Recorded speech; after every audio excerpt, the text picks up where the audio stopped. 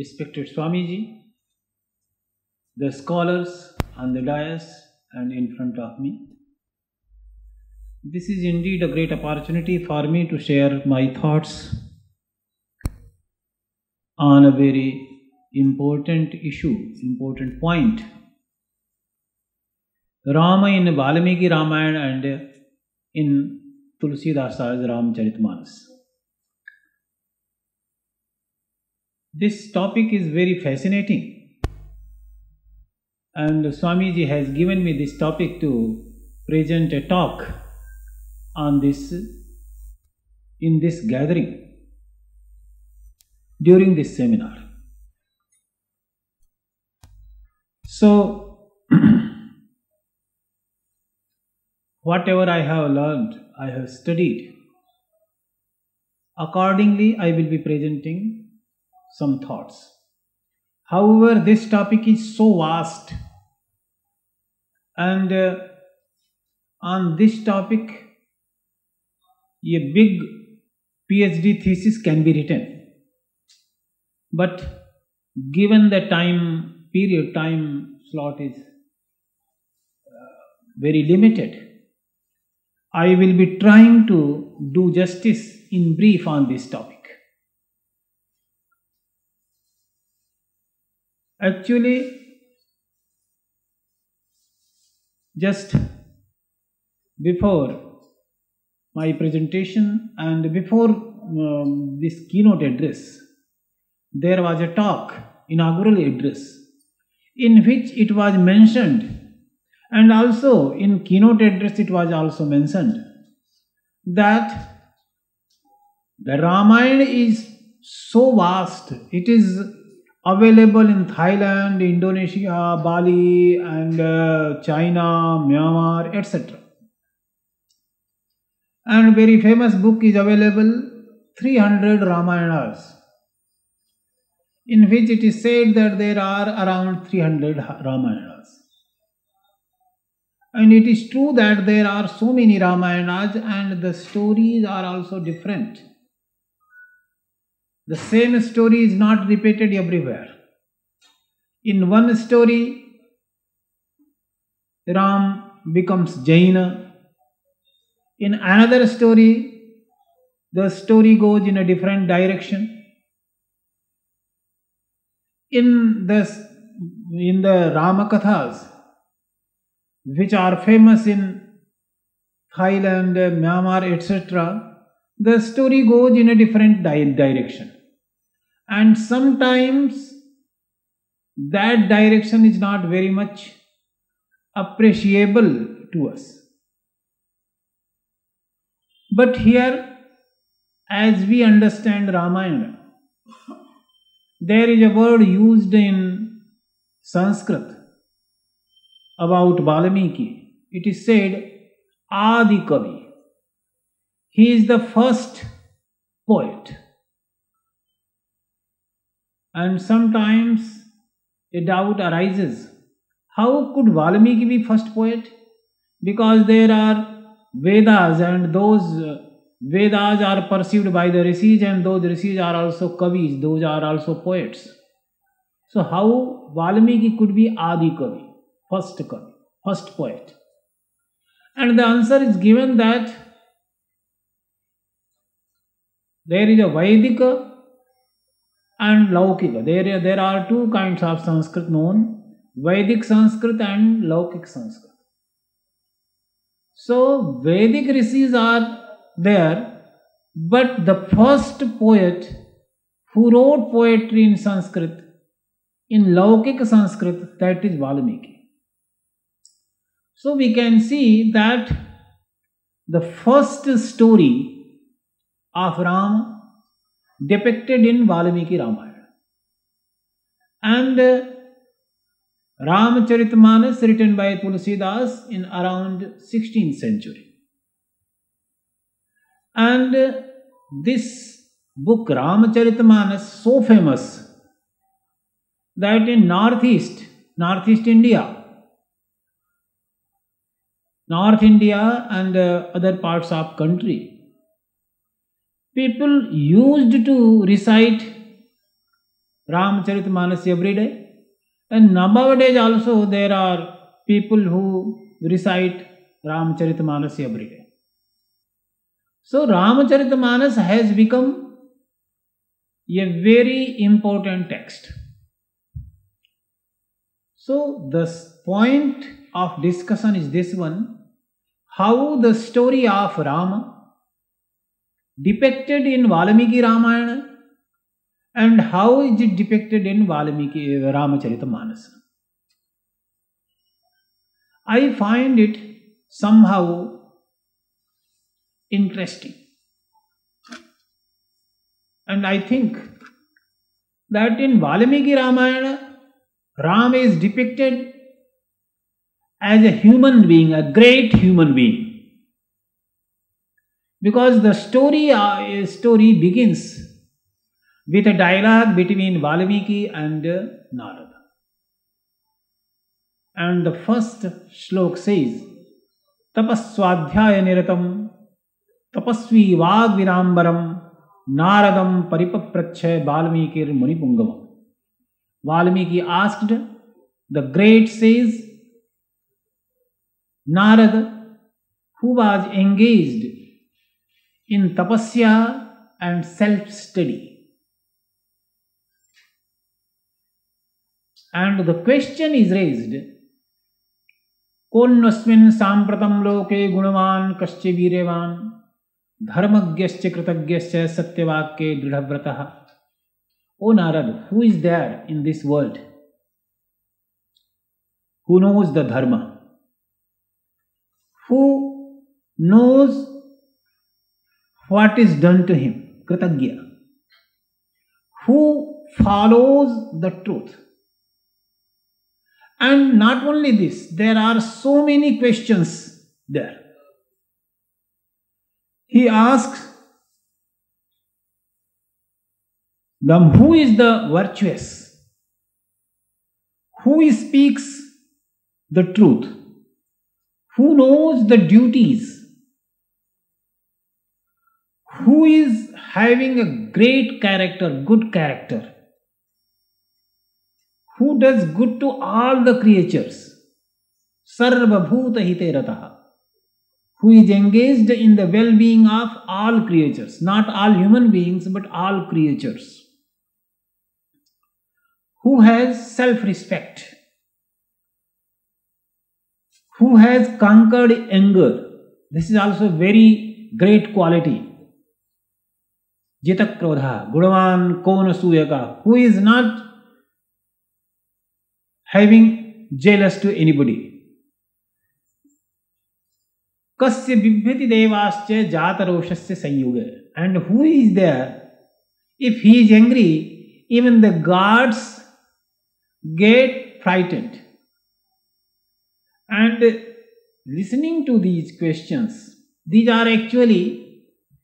is a question regarding the great human being, and actually the questioning of Valmiki is coming in the form of search of a great human being who is having a good character, having great knowledge. And here, listening to these questions, Narada responds. He says that actually you are asking so many qualities. Those are very rare.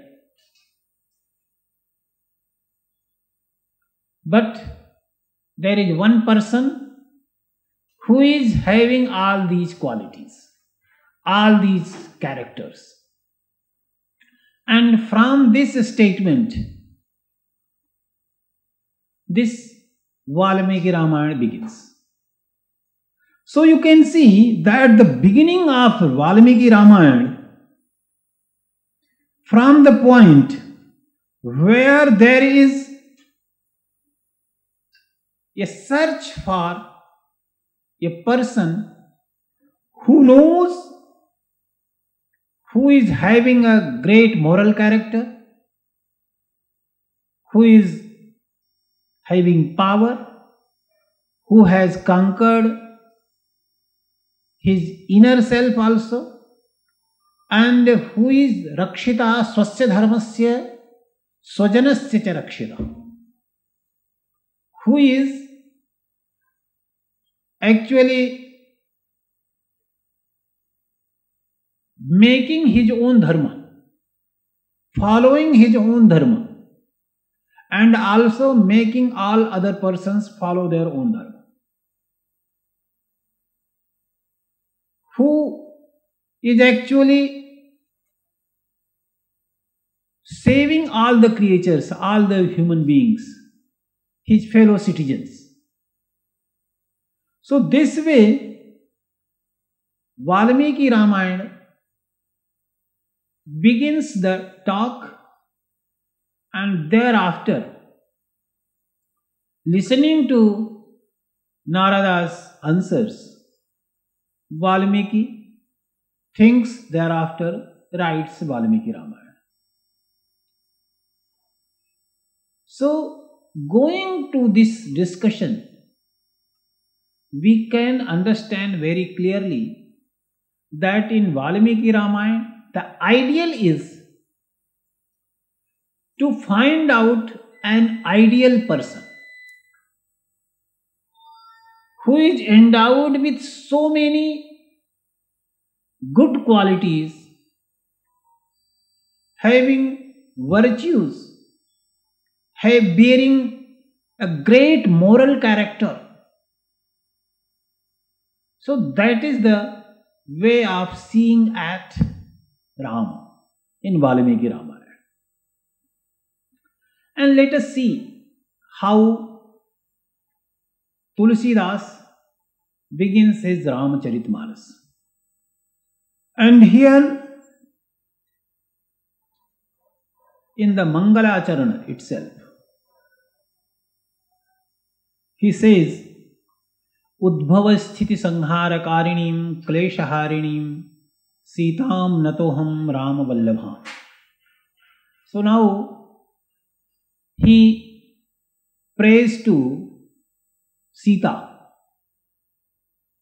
Rama Vallabham, the beloved wife of Rama. And what she does? What are her qualities? Udbhava sthiti sanghara karini. Sita is actually responsible for the creation of this world, sustainment of this world, and also destruction of this world. So you can see that in Ramacaritamānasa, Sita becomes the power of Rama.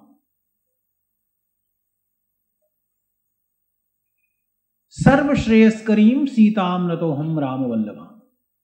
And in the second Mangalacharana, which is following this Mangala Shloka, it becomes very clear what Tulsidas is having in his mind. He says, Yanmaya Vashavarti Vishwamakhilam Brahma Adidevasura Yat Sattvad Amrishaiva Bhati Sakalam Rajjau Yatha Her Brahma Yat Padaplavam Hi Bhavam Bodhe Stitirsavatam Vandeham Tamashesha Karanapadam Ramakhyamisham Harim. Aham tam ashesha karanaparam Ramakhyam isham harim vande. I bow to the Ram, who is the Lord, who is Hari, who is the ultimate cause, ashesha karanaparam. And how he is doing it, how he is creating this universe, this world, and how it is happening. He says, Tulsidas, Yanmaya Vashavarti Vishwamakhilam, the whole world is controlled by his power Maya. under his Maya. And not only the human beings, all simple creatures, even Brahmadi Devasura, even the gods are also controlled by his power, Maya. Under his control of Maya. And Yat Sattvat, due to his own power, that is Maya, Amrishaiva Bhati Sakalam, this whole world appears to be real. How it appears to be real? As the snakes appears to be real when a person is confusing a piece of rope with a snake. Rajjau yatha hair Brahma. Again he is saying, Yat padaplavamekame vahi bhavam bhodesthiti shavatam. Whoever is willing to go beyond this great ocean, bhavam bodhi. The ocean is actually, this world is a kind of ocean. And in order to go beyond this world, there is only one ship, that is Rama's feet. So that Ram is prayed here. So you can see there is a complete shift from one direction to another. In Valmikiya Ramayana, Ram is conceived as a great human being.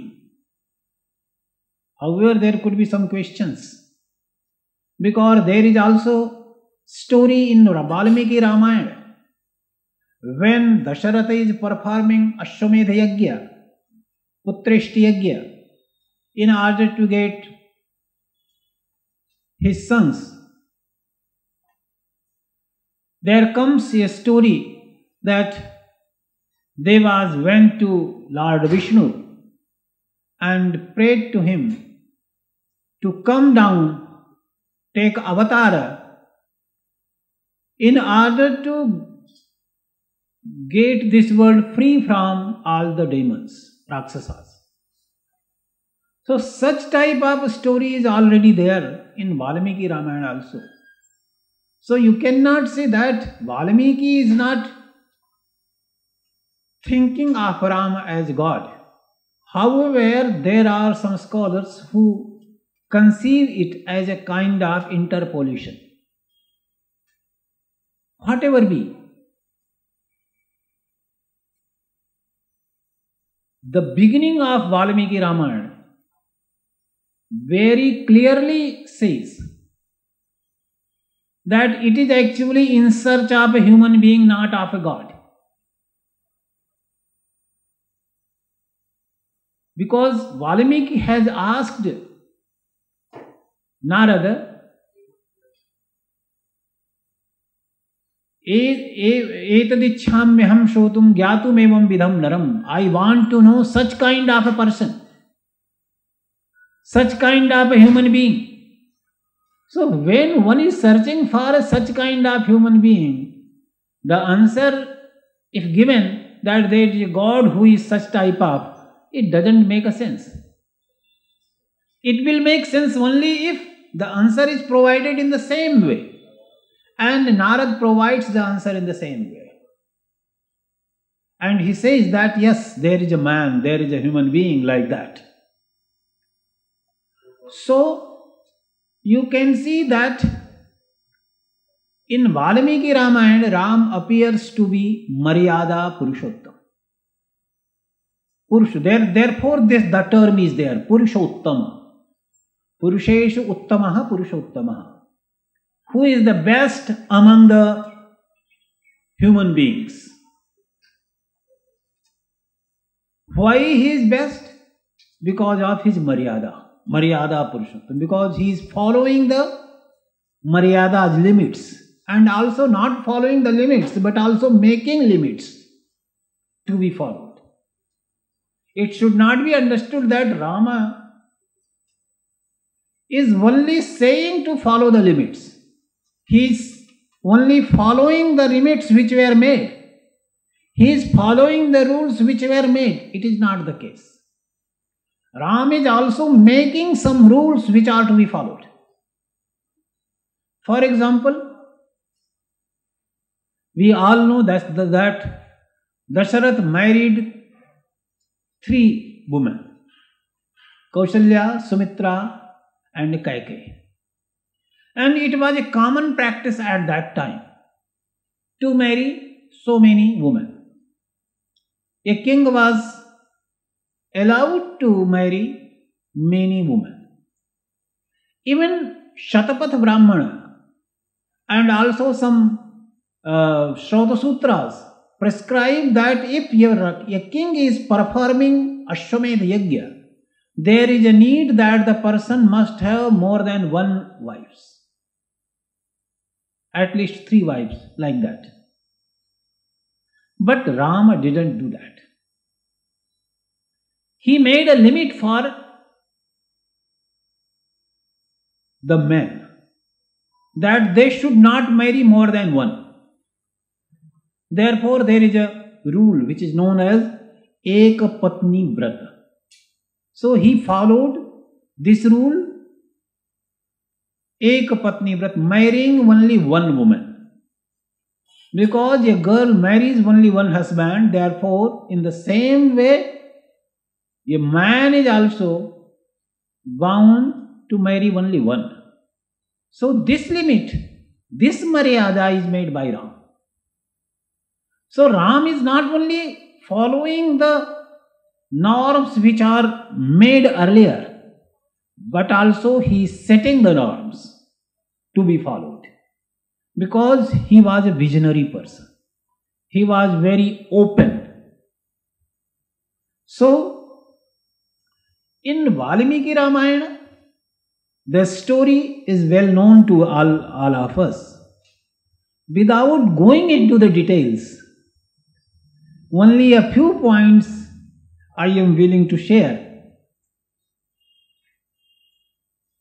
So, in Ramacaritamānasa, when we turn to, we can see that how Tulsidas started his poetry. And actually, for him, the whole story of Rama is not a story of a man, but it is a Leela of God, who appeared here for a great purpose, to make this world free from those Rakshasas, to establish Dharma, and in a better way you can say that to perform a Leela for the betterment of human beings, so that human beings can get liberated reciting those Leelas, reciting Ramacaritamānasa, reciting the name of God. So for Tulsidas, Ram becomes a God, and such a God who is a personal God. But where he started? He started with not a personal God, but he started with Brahman. Because the example which is given here, and the persons who are acquainted with the philosophy of Advaitha Vedanta can understand that this is actually the philosophy of Advaitha Vedanta. The same example is given. Because it is said that there is a Brahman, and Brahman creates this world with his own power, Maya. And this world is actually not real, but appears to be real. So the same story he has taken here, and in the same way he has explained. You can see Tulsidas says, Janaka Suta Jagat Janani Janaki Atisaya Priya Karuna Nidhanaki. You can see that he is saying that Janaki, his wife Sita, is actually Jagat Janani, mother of this world. Because this world is created by Maya. Because the Maya is creating this world and Maya is the power of God, power of Rama. So actually this Sita is actually mother of this world. And this is also very clearly stated in Advaitha philosophy. And here how Tulsidas begins. Before this Mangalacharana, he has prayed to Lord Shiva and Parvati. And in a very beautiful way, he says, Bhavani Shankarau Vande Shraddha Vishwasarupino Yabhyam Vinana Pashyante Shuddha Siddha Swantastham Ishwaram. I pray to Lord, Goddess Bhavani, Goddess Parvati, and Lord Shiva, who are actually in the form of Shraddha and Vishwasa, faith and belief, great belief. Yabhyam Vina, because without having these two, people are unable to see the Lord, the God who is actually present in our own heart. Siddhaha Swantastham Ishwaram. If these two are there, then we can see the God, we can realize the God who is actually present in our own heart. So this way, and if you see where Tulsidas has taken the idea, there was another Ramayana, Adhyatma Ramayana. The same way Adhyatma Ramayana, and if you compare the Mangalacharana of Adhyatma Ramayana with that of Ramacaritamānasa, the great similarity is available there. Just see. Vishwodbhava sthitilayadishu hetumekam maya shrayam vigatamaya machintya murtim Ananda Sandra Mamalam Nijabodha Rupam Sita Patim Vidita Tattva Namami. You can see the same kind of Mangalacharana is given by Tulsidas when he is saying Udbhava Sthiti Sanghara Karani. And it is said Vishwodbhava Sthitilayadishu Hetumekam. So he is taking, actually he is very much influenced by Adhyatma Ramayana. And in the same way, he has formulated the story also. What is the story in Adhyatma Ramayana? Adhyatma Ramayana is actually a dialogue between Parvati and Shiva. And Parvati asks, and Lord Shiva explains the story of Rama. So the same formulation, same format is adapted by Tulsidas in Ramacaritamānasa. But with a brilliant and very innovative explanation, and also with some modifications. In Gita, there is a shloka which says, Agyaschashraddadhanascha sanshayatma vinashyati. The person who doesn't know, Agya. And this is not the fault that if someone doesn't know. Fault lies ahead. Ashraddadhanasya, the person doesn't know but have no shraddha. And then the person is full of doubts. Sanshayatma. And if there is a person like that, the person is going to perish. And taking this example of this shloka of Gita, very brilliant explanation and story is formulated in Ramacaritamānasa. What happens? The story goes in this way that once Shiva with Sati in the first earlier life of Parvati, Ram was moving with Sati and he sees Ram is going in the forest. And actually the time is that when Ramayana has taken away Sita from the forest. And this is actually very amazing point. Amazing point in this way that Ram is Brahman. Ram is God. So why he is crying? What is the purpose of crying in the forest? He knows very well that Sita is nowhere gone. Raman has not taken Sita. And this is the story in Adhyatma Ramayana. And you can see in Adhyatma Ramayana, Sita was not taken away anyway by Ravana. And the same thing is available in Tulsidasa's Ramacaritamānasa. What happens?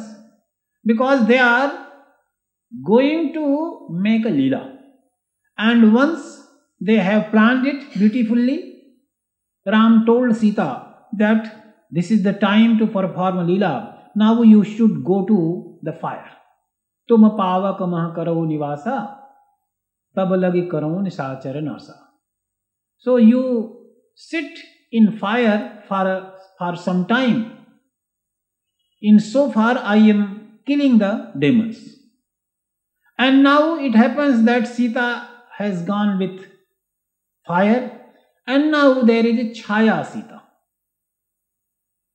There is an actually you can see a Sita which is made by Maya, Mayik. Mayik Sita was there, made by Maya.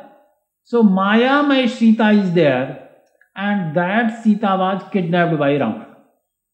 So actually there is no kidnapping of Sita, only a false kidnapping. For example, when there is a drama happening, you see that in drama someone is killing another person, but actually he is not killing. Someone is doing something, but it is not happening at all. So it is kind of Leela. So that is happening here. Ravana is taking away Sita, but that Sita is not real one. So Sita is not kidnapped at all. But Ravana is killed. So the story moves in this direction. And here the same story was there available in Adhyatma Ramayana. And taking the story from Adhyatma Ramayana, Tulsidas has taken this way. Because in Valmiki Ramayana there could be some points where there are questions, because Ram is very much behaving like a human being. And actually it appears to me that Ram is there as a person, as a human being, and he is doing it very beautifully, with full of rigor, with full of integrity. And here the Ram is taken to be an ideal person, who is an ideal king, who is an ideal son, who is an ideal husband, and who is an ideal human being. Therefore he is called Maryada Purushottam.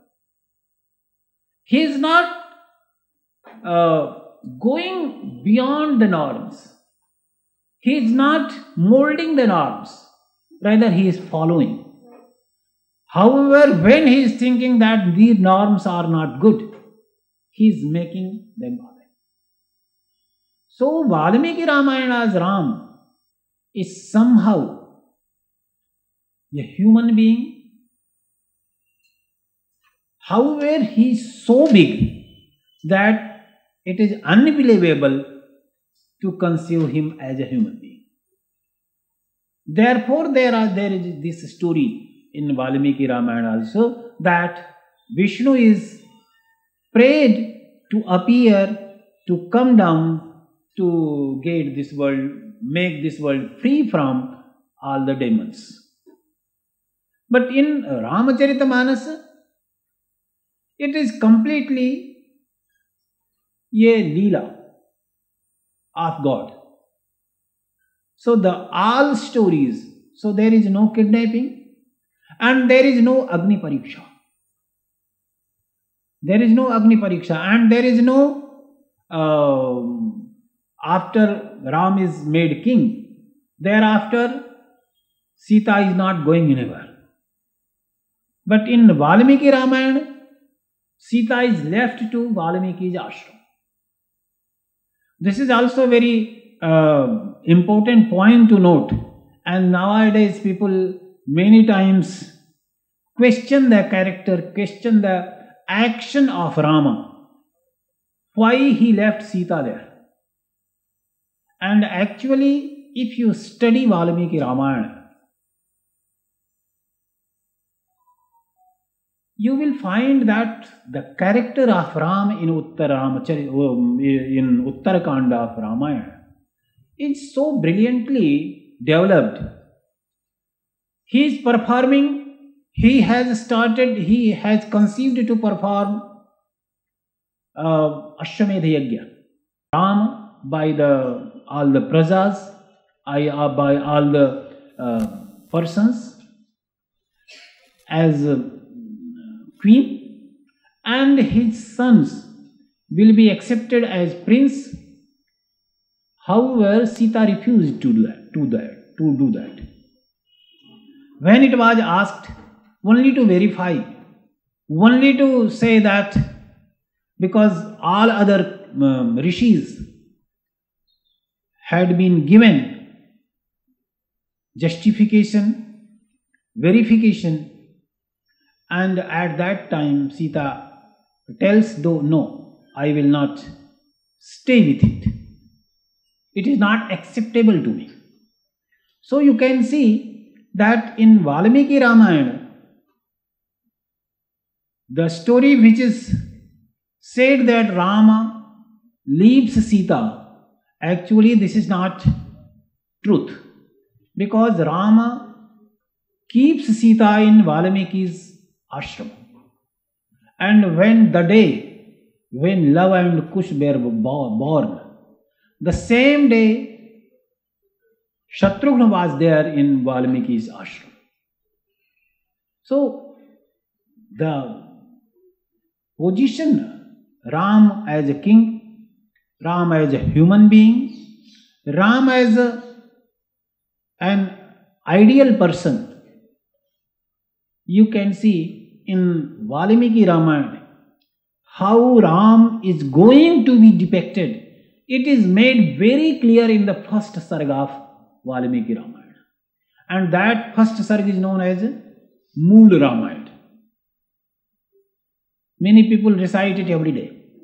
So that Mool Ramayana is actually a gist of Valmiki Ramayana, and in that Mool Ramayana, the whole story of Valmiki Ramayana is explained, and this is the story of Rama as a human being, as a king, as a who goes to the forest, who fights with all adversities,